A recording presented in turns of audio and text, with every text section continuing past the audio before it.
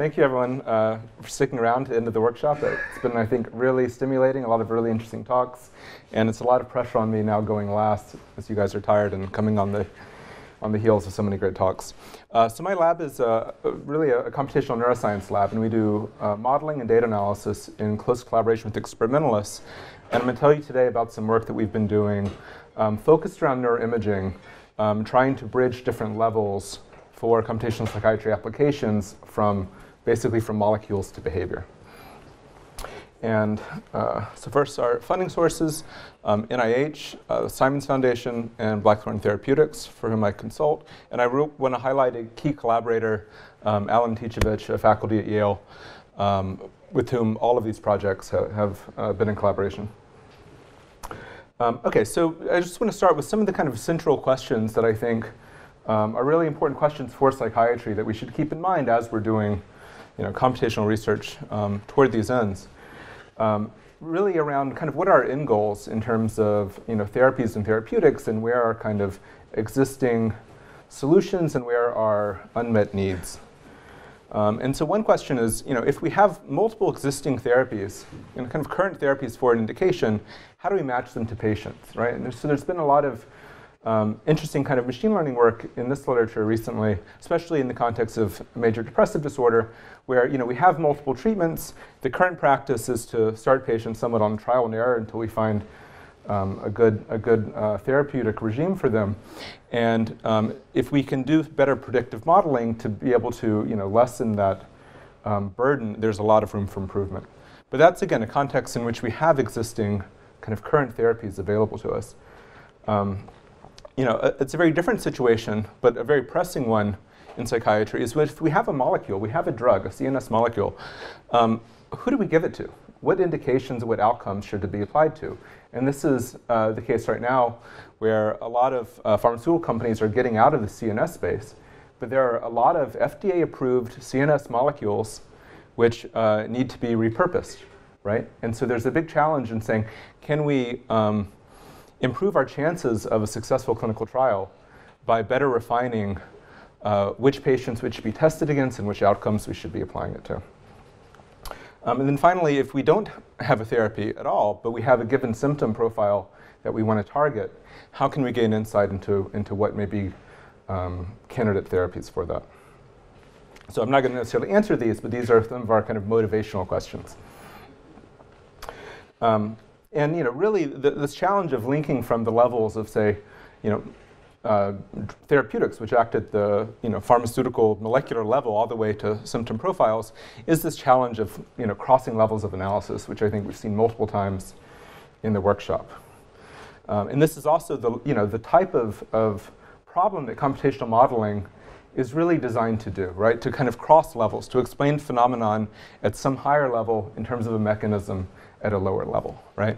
But obviously this is a very challenging, daunting multi-scale problem, and currently these kinds of mappings are unknown, right? And there obviously needs to be much more experimental and, I think, theoretical work to bridge these.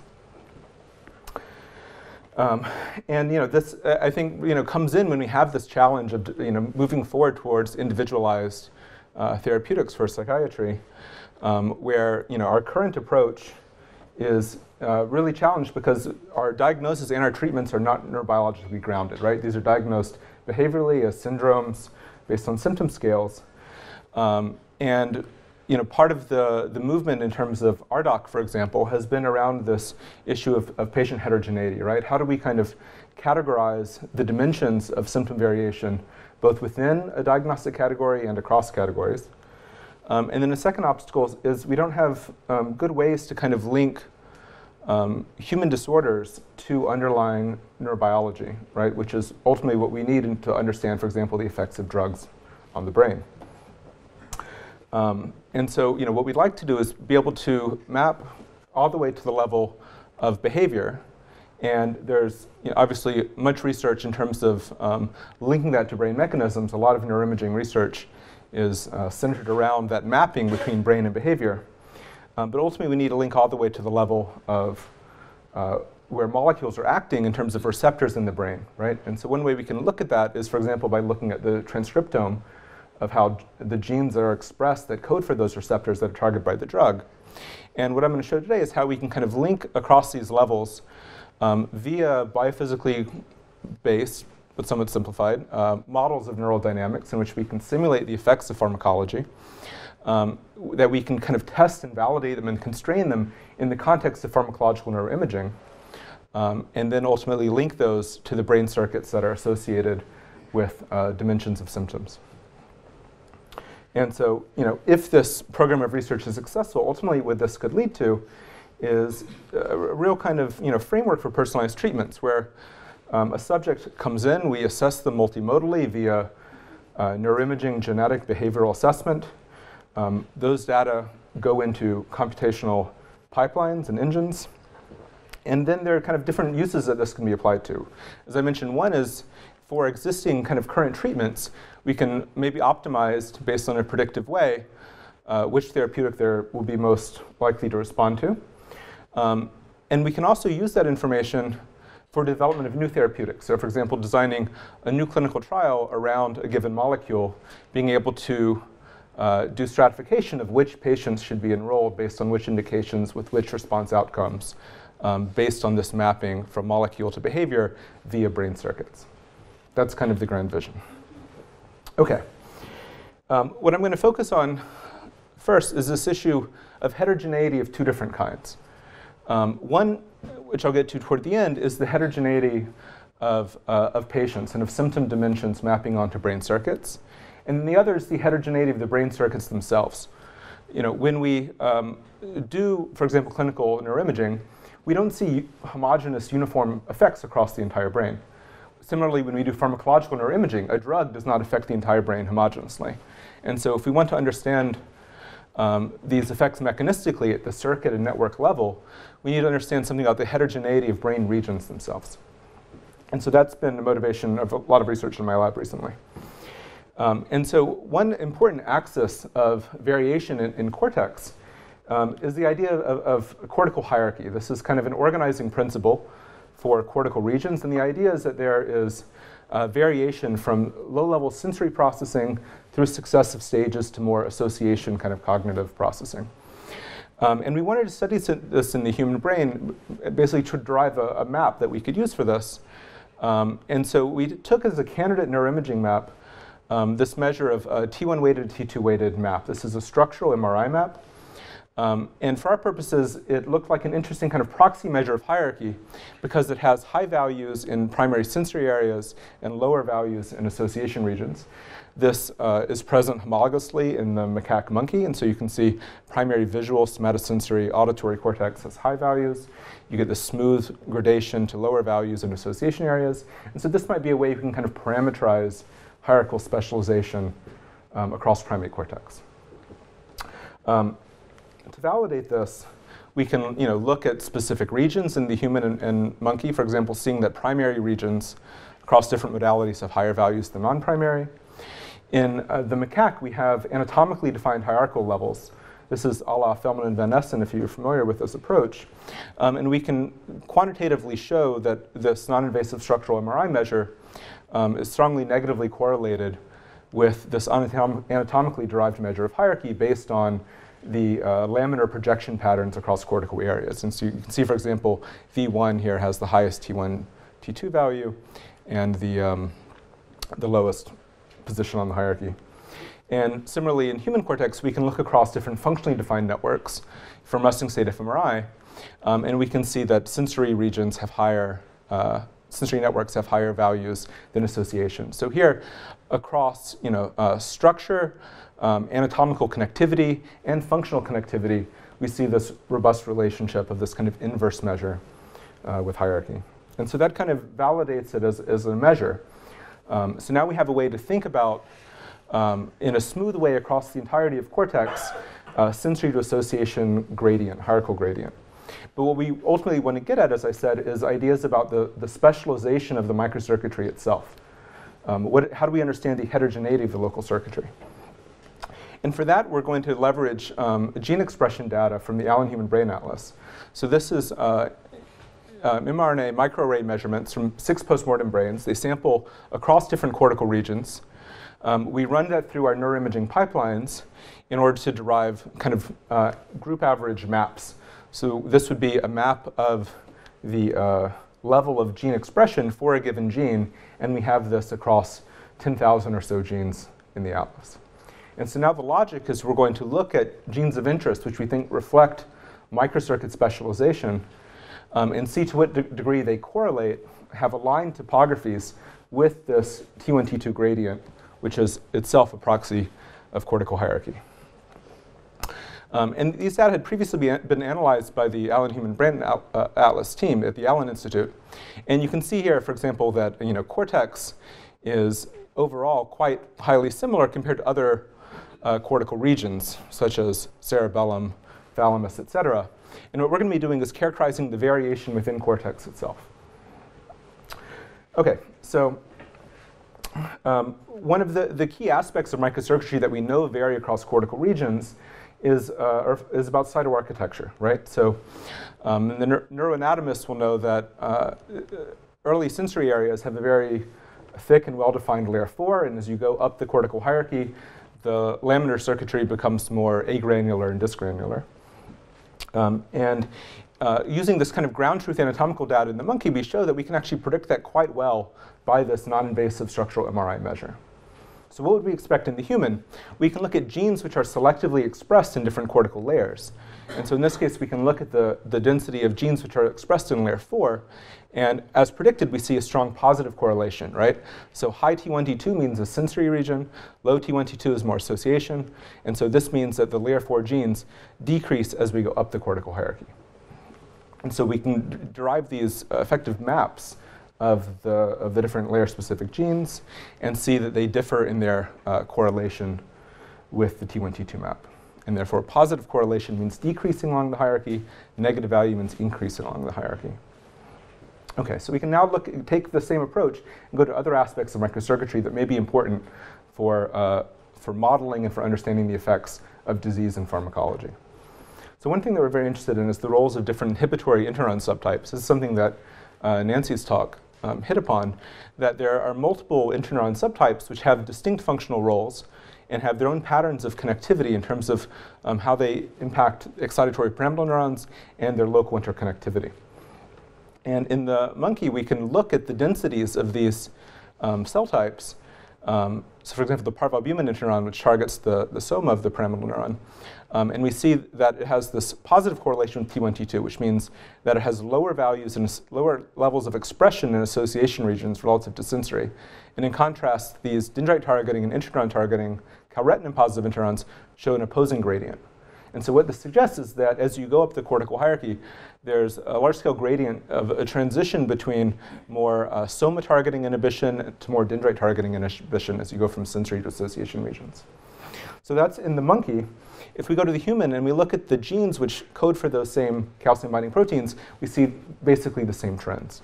And in general, we have the soma targeting parvalbumin interneuron showing an opposing hierarchical gradient as dendrite targeting markers. We also are very interested in synaptic receptors, right?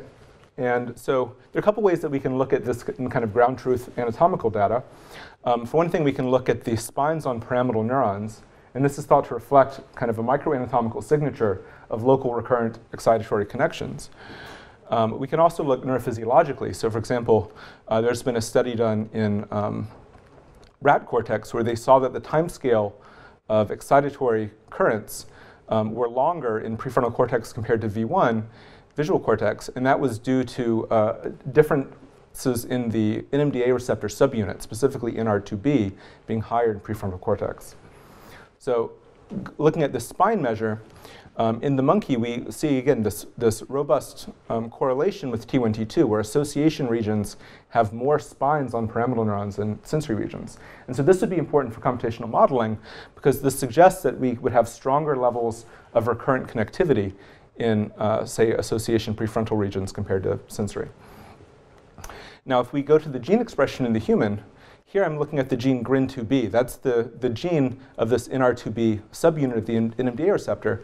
And we see this negative gradient, right, which means stronger expression in association regions relative to sensory.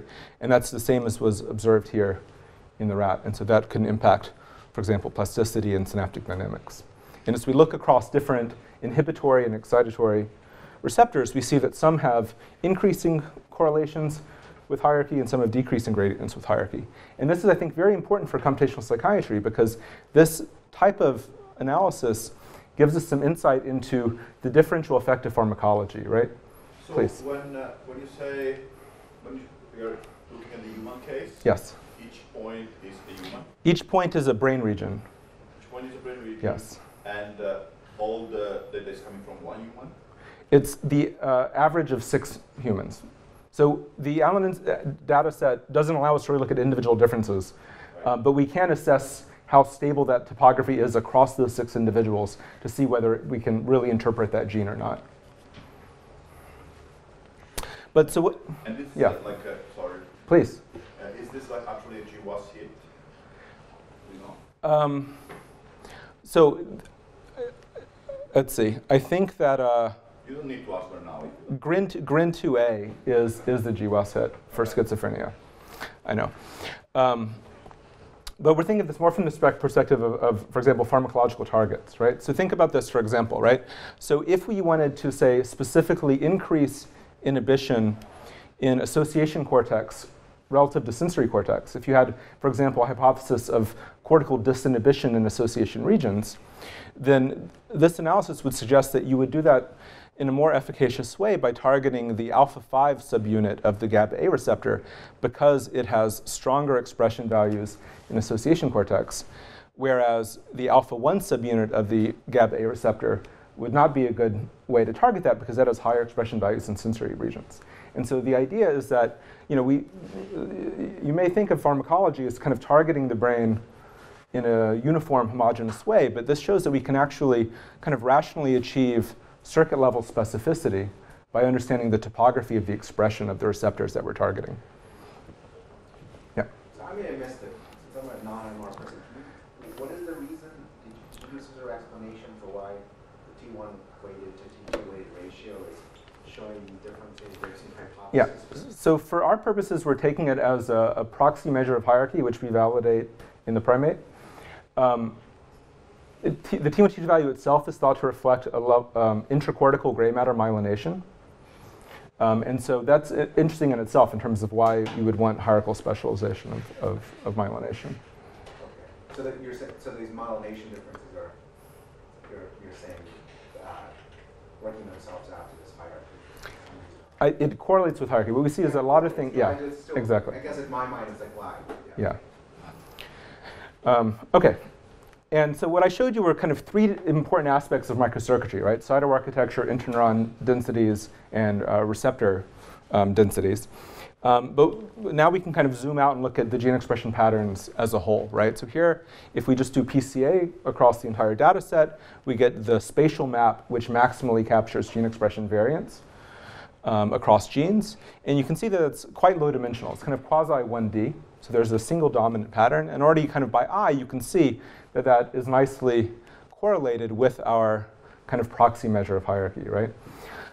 This holds across multiple gene sets. And so what this suggests is that, like as I said, the kind of 0th order, right? Cortex is different than thalamus, is different than cerebellum. To first order, the way that cortical areas are specialized is following this hierarchical gradient reflected in the transcriptomics and captured by this non-invasive neuroimaging measure. And so we would suggest that these hierarchical gradients in kind of microscale properties, molecular properties really, may contribute to the functional specialization of these regions and potentially their vulnerability in disease. And we can look at that more directly by linking now the genes which show these hierarchical gradients to other kind of gene ontology analyses in terms of the biological processes of those genes. So for example, if we look at the relative enrichments by a gene ontology enrichment analysis across different categories, what we find is that genes which show strong positive or negative gradients are preferentially enriched in multiple categories. And we can also look at specific kind of disease-related genes. So for example, here I'm showing the genes APOE, which is a gene strongly associated with Alzheimer's disease, and SNCA strongly associated with Parkinson's. And both of these show strong negative correlations with T1, T2. That means higher expression levels in association regions. And these neurodegenerative disorders are thought to preferentially impact association networks. And so this suggests that one reason it may be is that because the risk genes themselves are preferentially expressed in those regions. And if we look, this is now kind of a large analysis across multiple gene sets, and we see across multiple psychiatric disorders preferential enrichment specifically for the genes which show this negative correlation, and that means higher expression in association networks. So this suggests that there may be a transcriptomic molecular basis to the vulnerability of association networks in psychiatric and neurological disorders. And this may be a way to kind of think about targeting them in therapeutics. OK. So that's the gene expression. It kind of establishes this hierarchical gradient as a dominant axis. Now we're going to do is go to the large-scale modeling of neural dynamics and see whether that axis actually improves our ability to capture empirical patterns of neural activity as measured by resting state fMRI. So here we're taking a very simplified model of neural dynamics in each brain region. We just have a single excitatory inhibitory pool for each brain area. It's a firing rate model. We embed that within a large-scale network of the cortex. And our target here is the functional connectivity from resting state fMRI in healthy subjects in this study. And we're going to constrain the pattern of this connectivity via diffusion-weighted imaging. So this gives us our kind of best way to measure structural connectivity between brain regions in the human. That gives us a structural scaffold along which the brain areas interact. Due to the ongoing fluctuations in the network, we get a simulated functional connectivity. And then what we're going to do is optimize these physiological synaptic parameters in the model to give us the best fit to the empirical. And here we're using multimodal data from the Human Connectome Project. OK, and specifically, we're going to go after this issue of cortical heterogeneity related to cortical hierarchy, right? So we're simulating this network. We're simulating fast synaptic and slow bold activity, getting our simulated functional connectivity, doing fitting to the empirical functional connectivity matrices. And what we're going to be contrasting is the prior kind of state-of-the-art of a homogeneous model. So the local synaptic connectivity is uniform across the brain, the local excitatory and recurrent synaptic strengths. And we're going to contrast this with what we're going to call a heterogeneous model, where we're now allowing this gradient of recurrent strengths across cortical regions, following this cortical proxy measure of the T1, T2 map. Yep. Sorry, it's just new to me, but how do you go from your model to the bold level there? Is it you're going from a biophysical model to the bold level? Yeah, so this is via the Balloon-Wynn-Kessel hemodynamic model. It effectively implements kind of a low-pass filter, but it's an actual multi-variable dynamical system. Yeah. OK.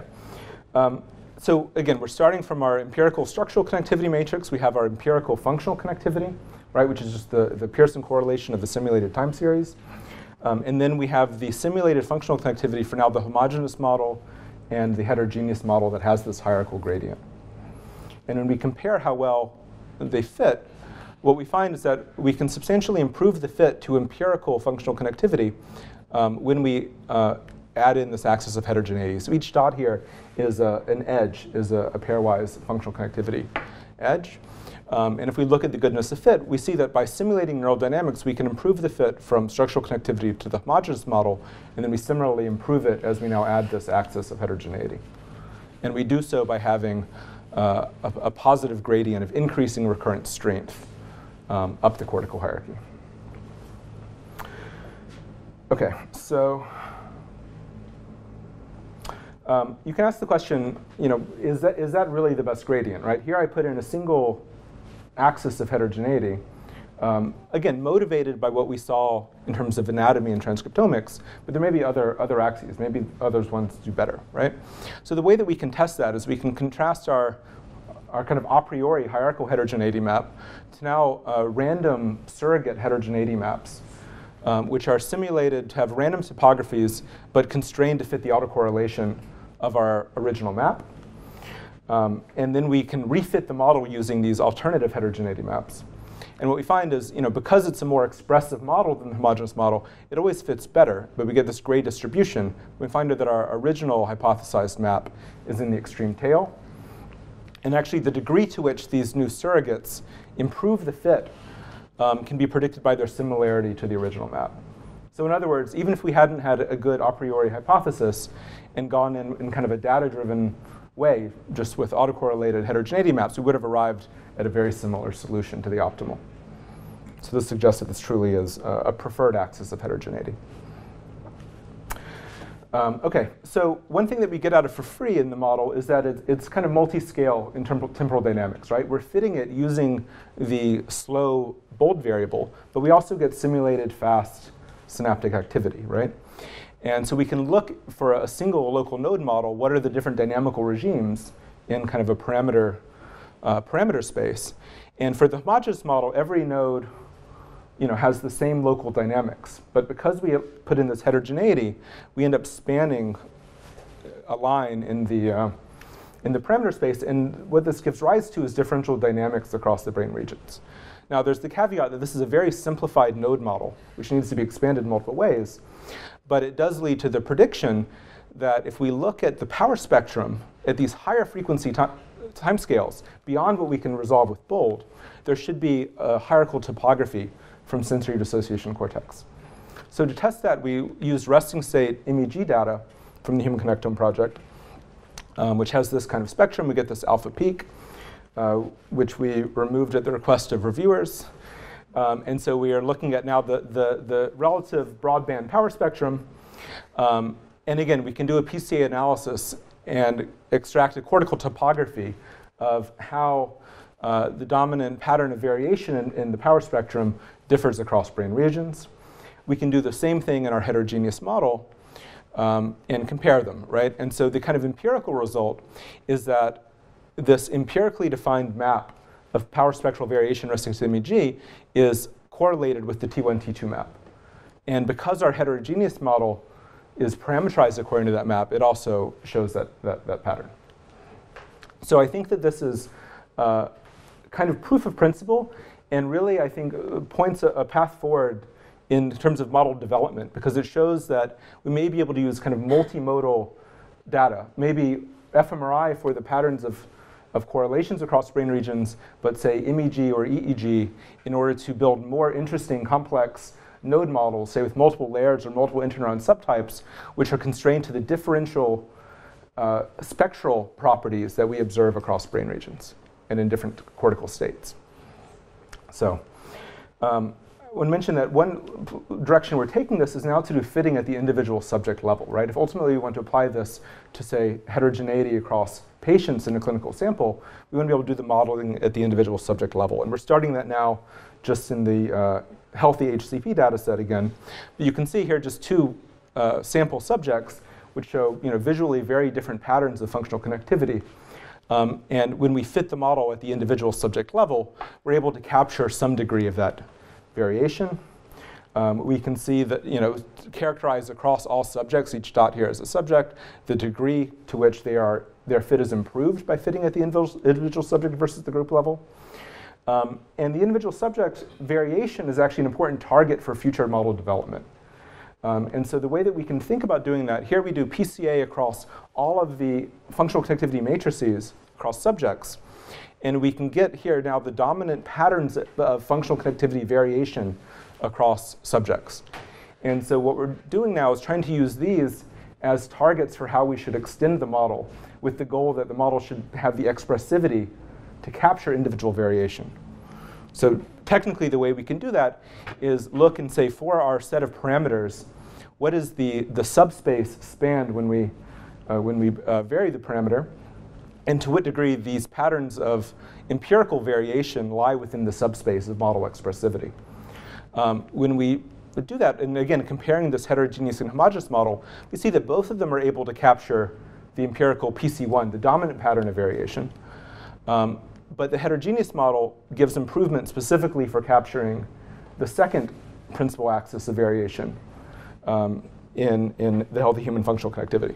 Neither capture PC3 very well, but by inspecting this pattern, you can see this kind of looks like functional networks. And so this gives us now a way to expand this. So here we introduce now network-structured kind of background common drive, and then we can see that that specifically gives the network now the improvement to be able to fit PC3. So this gives us kind of a rational path forward of all the different ways you could extend the model. We're interested in extending them in ways such that they can capture individual differences. OK, so now I'm going to kind of tie these things back together. So I showed the gene expression mapping. I showed the large-scale modeling. Ultimately, we want to link these together for pharmacological and clinical applications, right? So the idea is we want to take a large-scale model, simulate it, with some local microcircuit, and now for, say, a given target of pharmacology, say different NMDA receptors, these have different gradients across the brain. If we want to simulate agonism or antagonism of them, we can go in and, based on our knowledge of microcircuitry and physiology, know, say, which cells and which synapses to target. And then the strength of that modulation can vary across the brain following the gene expression topography. And then simulate the large-scale dynamics and make some differential predictions for neuroimaging.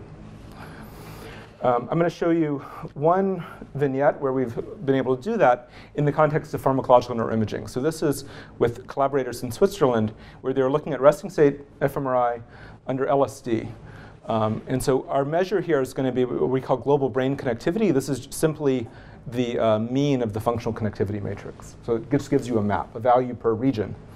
And so we can compare, say, LSD to the placebo condition and see which brain regions change their strength of mean functional connectivity. And you can see here this large increase in visual cortex, specifically, potentially related to visual hallucinations under the drug. The really unique thing about this data set, LSD is thought to have kind of unclear in vivo pharmacology in humans in terms of serotonin or dopamine receptors.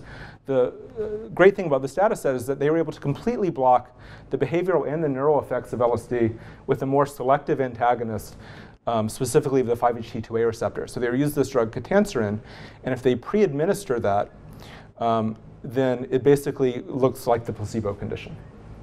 So this now gives us a very strong hypothesis that this neuroimaging map should be aligned with the gene of the receptor which we know is targeted by the drug. So again, to do that, we're going to take this data from subjects on drugs in Switzerland. We're going to compare that to gene expression maps from these postmortem data from the Allen Institute. We're going to see how those topographies relate to each other across different kind of dopamine and serotonin candidate genes, and kind of in line with what we know from the ketanserin result, we find that the HTR2A gene has the strongest positive correlation with our neuroimaging map. And we can look at across the distribution of all genes in the Allen data set, and we see that it's in the top few percent. So that's just an empirical comparison, right? That's the molecular all the way to the neuroimaging. Can we do better by simulating the neural dynamics in between? And so to do that, we're going to take the same kind of large-scale model of resting state functional connectivity that I showed you. We're now going to simulate locally the effect of 5-HT2A agonism with what we know from physiology in terms of increasing neuronal gain. We're going to fit whether that's differential onto excitatory and inhibitory neurons.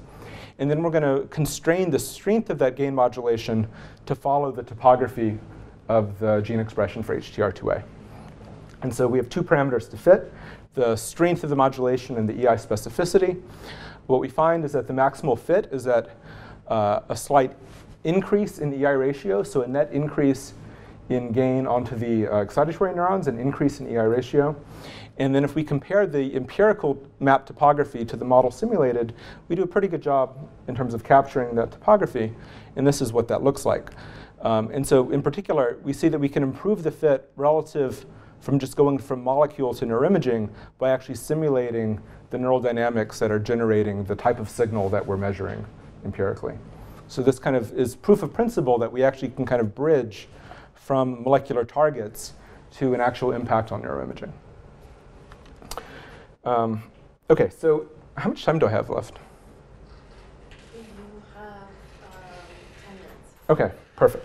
Okay, so what I've shown you now is how we can kind of link from molecules and the effect of pharmacology up to brain circuits.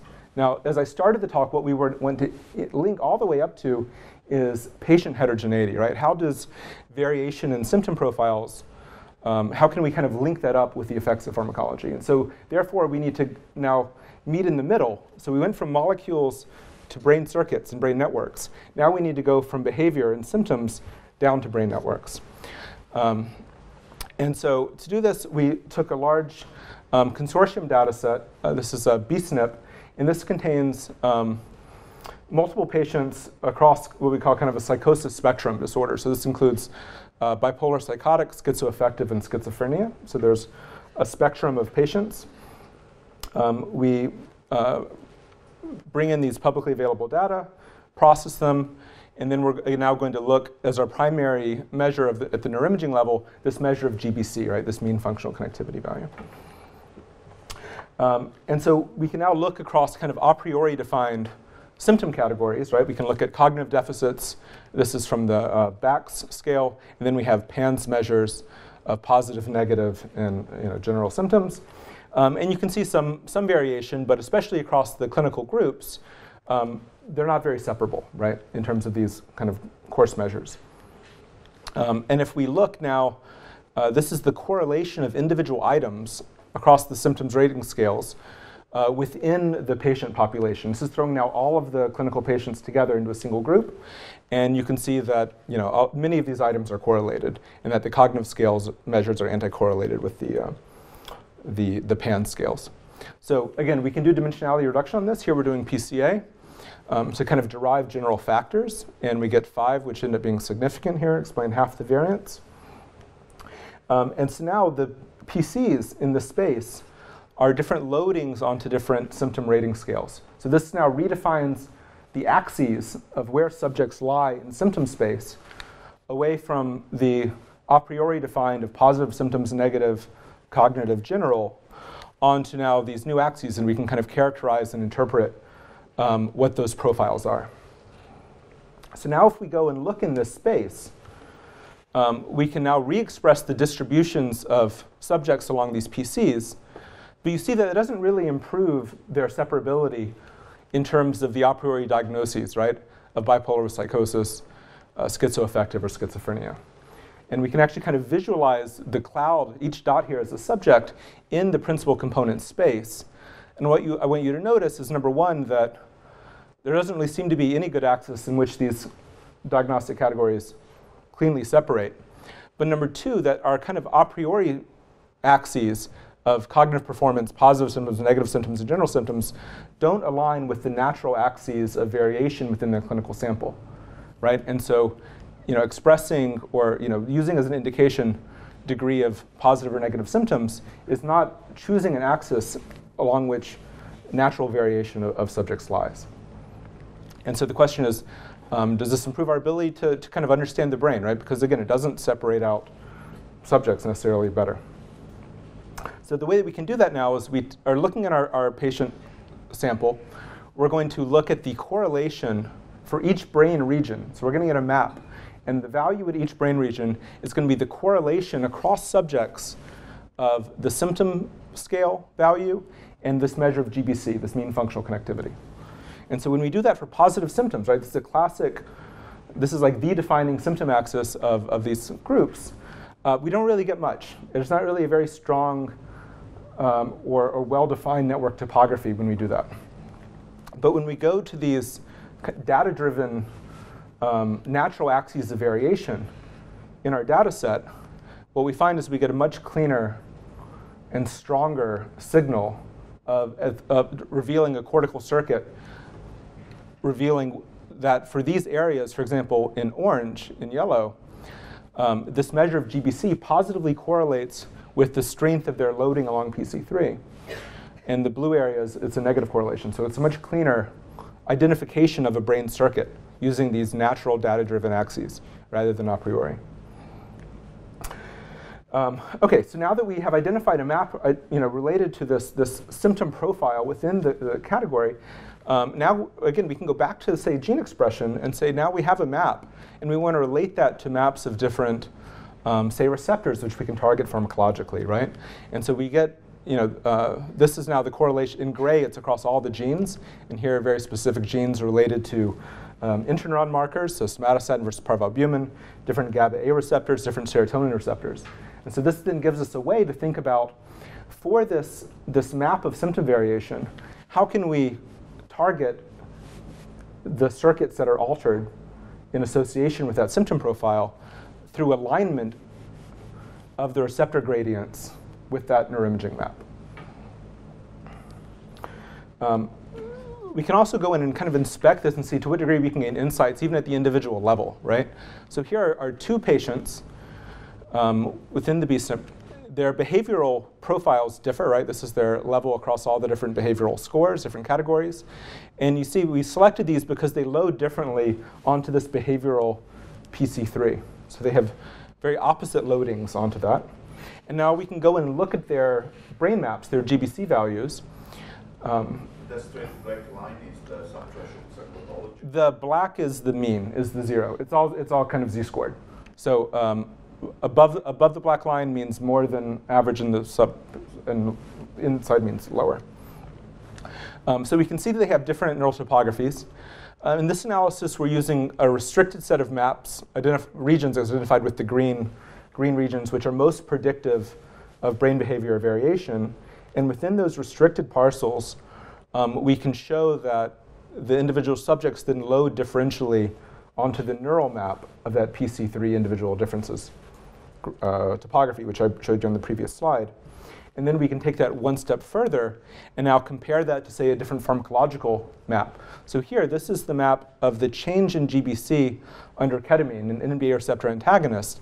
And what you see here is this large increase in functional connectivity, preferential and association regions relative to sensory. So there's, again, a hierarchical pattern of the change in connectivity under ketamine, which, again, suggests that this underlying differences in circuitry could contribute to that.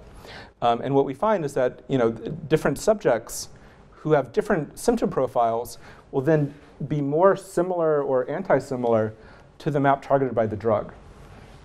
And therefore, this would predict that they may even have opposite kind of responses to the drug. And this may reveal an underlying cause of heterogeneity in response to pharmacology. Why does one subject respond well to a drug and another doesn't? Maybe because their symptom profile relates to a different neural circuit alteration, which is then being normalized through an alignment with the pharmacological map or not. And so going back just to wrap up, going back to this picture of how we can think to kind of link from the molecular to behavior via this intermediate level of brain circuit and brain circuit dynamics, and how that can impact the way that we deliver treatments and develop new treatments. Going back to those original questions I started with, right? If we have multiple current therapies, we may be able to think about how this could also contribute to the optimization of delivery to each patient.